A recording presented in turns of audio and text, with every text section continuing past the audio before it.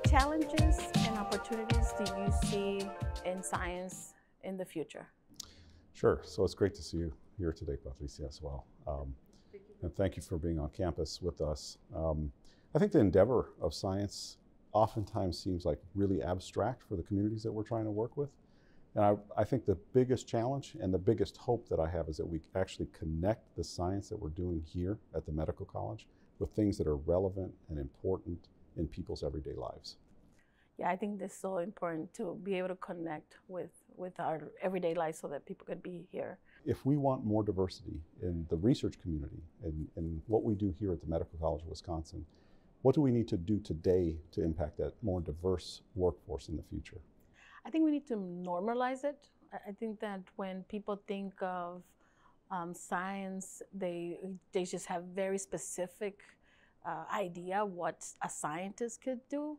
And so I think that if we normalize it in the community and educate our community on what kind of different programs they could go through, or individuals that work in research, they're also scientists, and sometimes we don't see as researcher scientists. So I think that in order for us to have more diversity in the future is talk to the kids so that they could see the possibility of, I could be one of them. I could make a difference in people's lives through research, through working in a medical college, you know.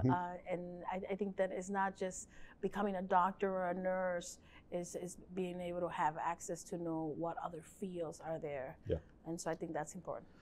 I think that's exactly right. I mean, I guess I wonder how young can we start getting that idea that this could be part of your future, you know, in terms of the professions. How young can we start with kids? I think that kindergarten, because that's when they want to be everything, you know. You say, what do you want to be? And then if their father is a mechanic, they want to be a mechanic. They want to be an astronaut.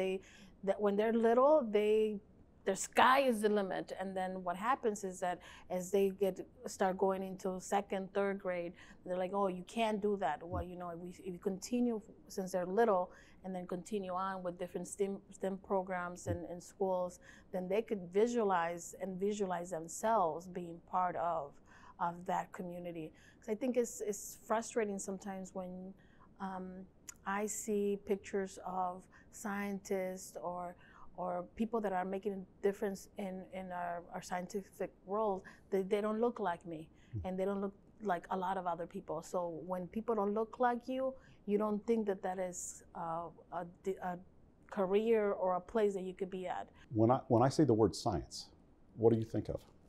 I think of hope for humanity. There are so many issues out there in our community that could be addressed with science.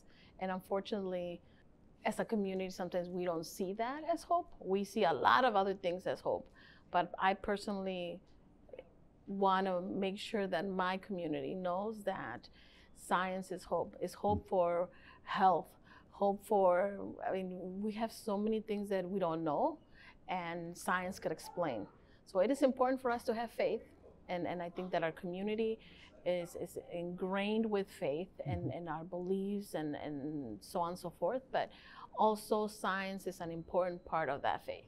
And I think that that's one of my goals in life, is to really show our community that faith and science should not be, you know, divided, separated. It comes together. And so then that's why I think of, you know, hope when I think of science. And the reason I'm smiling right now is because there's a set of kids that just walked in, right? And I'm thinking about hope and what does that mean in terms of sort of multi-generational, a multi-generational perspective. And I think you're really touching on that science can impact us across the generations into the future. And that's a very powerful way to think about. So when you hear the word data, Dr. Zeno, what do you think about? It's really simple. I think about progress. With data, we have evidence of what works and what doesn't work, and we can change what we're doing from the biomedical side. We can change what we're doing in the community side to make people's lives better, to improve their health. And so I think one of the key things from my perspective is trying to make, when we collect data, that people see why. Why are we collecting information? Oftentimes people say, you're asking all these questions and I don't understand how it's relevant. And again, I'm going to come back to that same answer that I gave you before. How is the work that we're doing relevant to the community? And we have to show that if we want good data.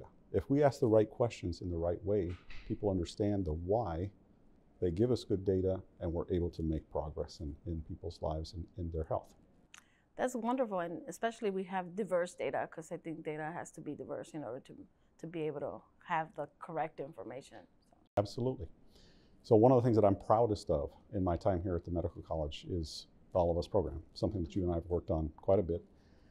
And I just went to a face-to-face meeting in Washington, D.C., and one of the things that they said there was that the data that we've collected, partially from here at the medical college, in collaboration with the community, for the first time, we have one of the most diverse sets of genetic information ever produced.